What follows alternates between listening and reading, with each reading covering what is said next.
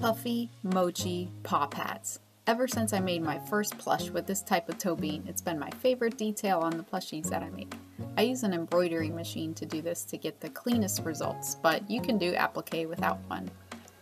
First, Mochi Minky is essential to getting the right amount of puff to these paw pads. This is the type of fabric used in squishmallows. Check out my video on working with Mochi Minky to learn more about this type of fabric. I also have a guide on my website, which I'll link in the description. Since I made that video, Big Z Fabric has started producing their own mochi after a bunch of us requested it. But YEQIN Textiles on AliExpress still has the most color options. Joann's has expanded their availability and the colors available, but it has the least amount of stretch out of the 3 options. Second, you'll also need some mochi stuffing. It's much fluffier and softer than traditional polyfill. Again, you can check out my other video on Mochi Minky or the guide on my website on where to buy it. Third, I make sure to use cutaway stabilizer behind my applique. Not only is it stronger for the tight satin stitches so it won't tear away when you're trying to stitch it out, but it also helps with the stuffing part of this technique. Fourth, a pair of forceps or hemostats or some tweezers are really helpful, but it can be done without. It's going to be much more difficult though. If you're using an embroidery machine, start by designing your paw pads in your embroidery program. You can either do a gathered look or you can do a separated look. First, create an outline of where the paw pad will go. This can just be a long length basting stitch. Then you make a tack down stitch for the outside of the paw pads. If you're doing a gathered look, you also need to add a stitch to define each bean. I use a straight stitch with a lower 1mm length. You should tack down the outside first and then stitch out the individual ones next to avoid the fabric from shifting. Finally, finish off the paw pad with a satin stitch. If I make a smaller paw pad, I'll omit this sometimes, but if you do, it's important to make the tacking stitch be very small so it's strong, since you're going to be putting some pressure on the fabric when you stuff the beans. Optionally, you can add an outline of your pattern piece for easy cutting out later, but I didn't do that in this example here. When you go to execute your embroidery, first run the outline stitch. You do not want to cut away the minky behind where the mochi is going to go, as it's necessary to have it later.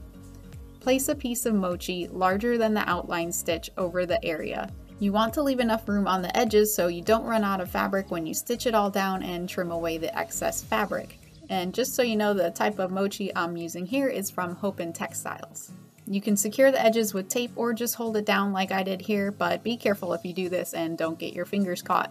First, the outside tacking stitch is going to run, then it's going to do the inside where it makes the individual beans if you're doing the gathered look. Otherwise, you're just going to tack down each individual bean. Now you need to trim away the excess fabric. I start with a pair of duckbill scissors and then clean them up with curved embroidery scissors. If you don't have duckbill scissors, you can just use a normal pair of fabric scissors. And if you don't have curved embroidery scissors, I'd highly recommend getting a pair. It's very hard to get clean applique without them, and they are one of my favorite tools in plush making. When you're done trimming away the excess fabric, clean away all the fibers, place a piece of water-soluble stabilizer on top, and Sulky Solvy is my favorite type. Run the satin stitch and remove it from the hoop when you're done.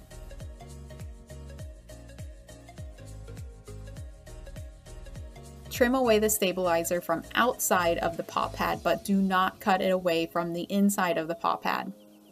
Depending on your pattern, you may or may not want to sew this piece together first.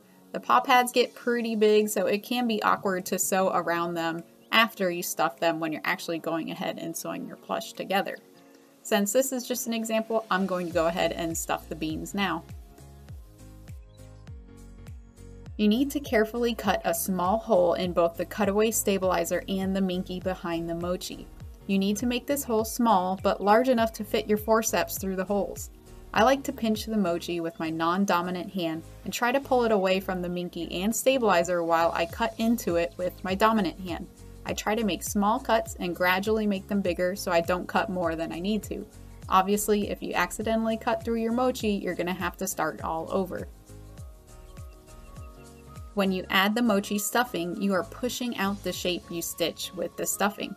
The strength of the cutaway stabilizer and the minky behind it serves as a wall for the stuffing to sit against and push out the mochi. If you didn't have the cutaway stabilizer, the minky is just going to stretch backwards and the shape won't come out as far. Having both the stabilizer and the minky helps strengthen this wall. If you cut the hole too large, then the stuffing is just going to fall out from the hole, so it's important just to cut a hole small enough. Hope & Textile's mochi stuffing is my absolute favorite, followed by Fairfield's Silky Polyfill. Normal polyfill is not as soft and it clumps way too much for this technique, so it's just not going to work. Adding the stuffing is a bit difficult and finicky because of how small the hole is. This is why forceps, hemostats, or tweezers are handy. I like to add small amounts at a time. Fill the beans as much as you'd like.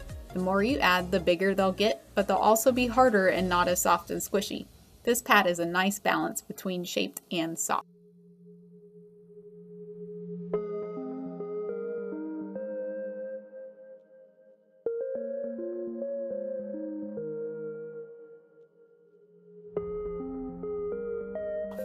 Once you stuff the beans evenly and to your liking, you're all done.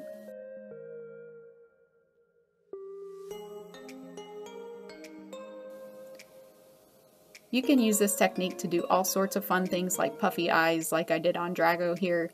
You can see that I just used normal minky, so it's not as puffy as mochi minky, but it's still a nice effect. And that's about it. Now roll that beautiful bean footage.